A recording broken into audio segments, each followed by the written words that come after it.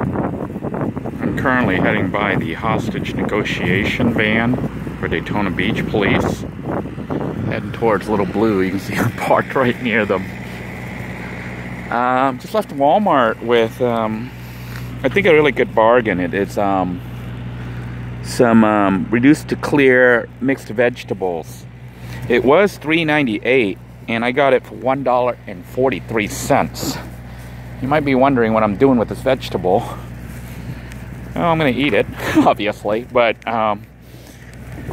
I've decided to try to adjust my diet. You know, all you people telling me to try to eat better. It's affected me. So after having so many people who care about me telling me to eat better, I'm going to try to eat more greens. So instead of buying like a bag of comfort food as potato chips or something, I decided to get this. I guess it's organic. It says organic vegetable medley. I saved $2.55 on it. It's $1.43. It has a blend of, it looks like cauliflower, broccoli, and carrots. And I'm just going to eat it like you would potato chips. So I'm trying to wean myself from getting like crunchy potato chips or whatever as comfort food, and switching over to eating these vegetable packet thingies. Anyhow, there is an Aldi across the street here from Walmart. So I'm going to go ahead and try to get in the car instead of trying to make it across the street and possibly get hit here. This is a pretty busy highway. But the plan is to go in there and look around and see what kind of bargains they have in there.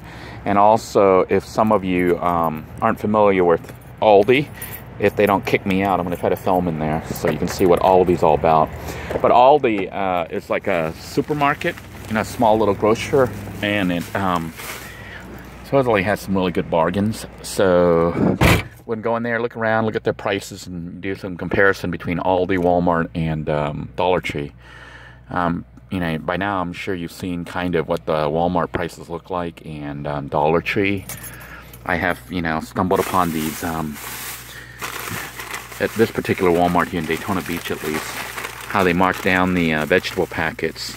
So now I always keep my eye looking out for these, because these can be used to cook up like lo mein, fried rice, whatever, stew, whatever.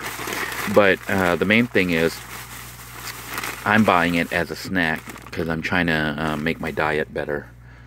Still kind of drinking soda here from Sam's Club that I had with the pizza I bought for lunch, sliced pizza, but I don't know, I guess I still need to work on that.